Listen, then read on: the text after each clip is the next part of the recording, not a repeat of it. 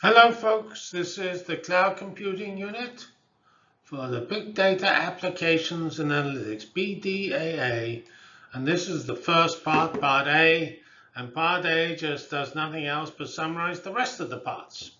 And we will just go through and say a sentence or two about each of the rest of the parts.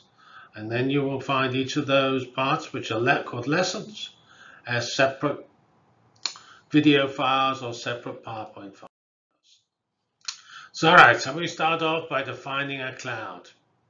We give a basic definition and a couple of examples of why virtualization is important. We describe how clouds are comparable to supercomputers and high-performance computing, why multi-core underlies everything as to why clouds are so important, and we describe a typical data center and its relation to football fields. Then we get into a little more technical detail with the second lesson on defining clouds, service-oriented architectures. We built everything as a service, software as a service, platform as a service, infrastructure as a service, networks as a services. Services are just things linked by messages, or they're actually a service that you provide something which people can use. Then we look for two of the two leading public cloud providers, Amazon and Microsoft, and look at their amazing services.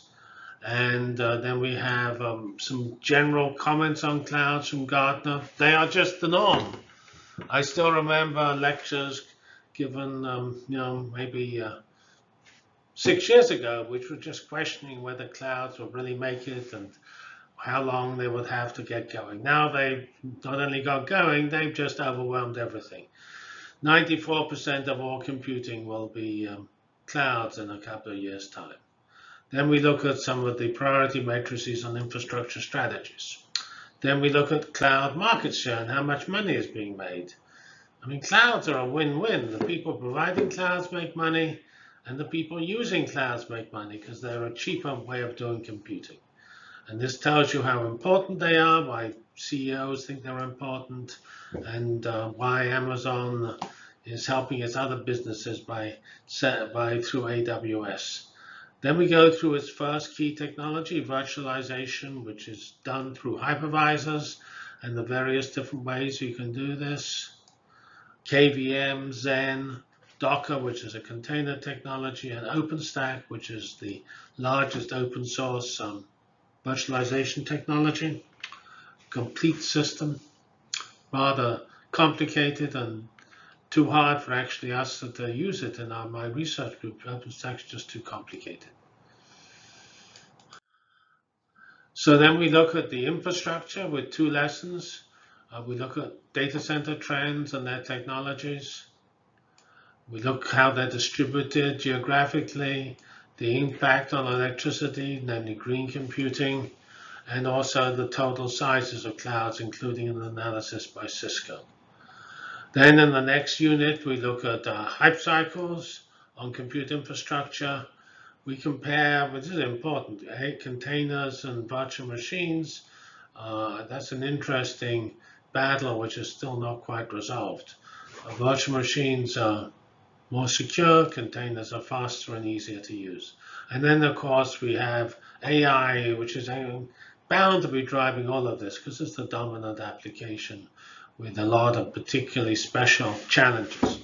Other things that it can be used for, like searching in databases, but they're not particularly challenging. Then we come to cloud software, the area where I work. We introduced the Apache Big Data system, Big Data software stack, I should say. We look at high-performance computing.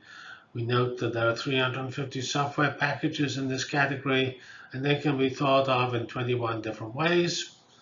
We worship Google, who has made huge contributions here. We look at MapReduce, one of their important contributions in pictures. We compare HPC and cloud software stacks in detail, and then we look at what it takes to build a cloud or a distributed system programming environment. Then we look at applications. We start off with two lessons.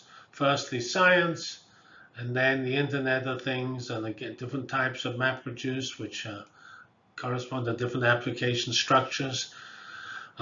We use an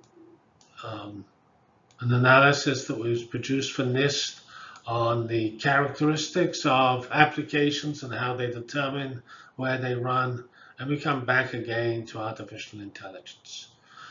Next two sections, lessons rather, K and L, are on parallel computing, which everything uses. We describe it in pictures. We compare it with a bunch of ants and a super person and brains and things like that. We discuss a particular structure, SIMD and SPIMD, as single program multiple data or single instruction multiple data. Mostly you use SPIMD, single program multiple data.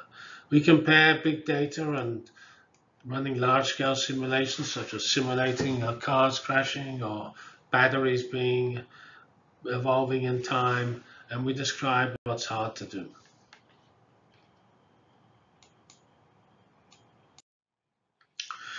The next 6 sections are particular sub-technologies within clouds. Firstly, storage, data repositories, file systems, what's called a data lake. Then we look at high-performance computing and cloud, the so-called Branscombe pyramid, from the very top of the few incredibly powerful computers to the bottom, the consumer systems, such as smartphones or laptops or desktops. And we describe supercomputers compared to clouds. We look at the difference between simulations and big data, what it implies for software and for languages. In the last page of this summary, which is the last 3 lessons here, we look at, they're called the future, but really they're just slightly leading edge, but not particularly futuristic features of clouds. Hyperscale computing, the fact that there's good to put 50,000 servers together or even more. Serverless, which means that you can instantiate everything as functions, which are just pieces of software. You don't have to worry about where they run. The cloud provider makes certain they run somewhere. Cloud native, how best to program clouds to make use of their features rather than just take your Linux cluster software and port it to clouds, which you can actually do. A key feature of cloud native is microservices, lots of tiny little parts. You divide the software up. We look at the 2019 hype cycles in this area, and for cloud computing. Then we look at blockchain, which is a key security idea, and fault tolerance, which clouds have to be. Well, clouds aren't actually, but they're fault tolerant. They're not faultless. They have faults, but they have well-defined ways of coping with those faults. So that's it. Thank you. Now we get on with the actual lessons.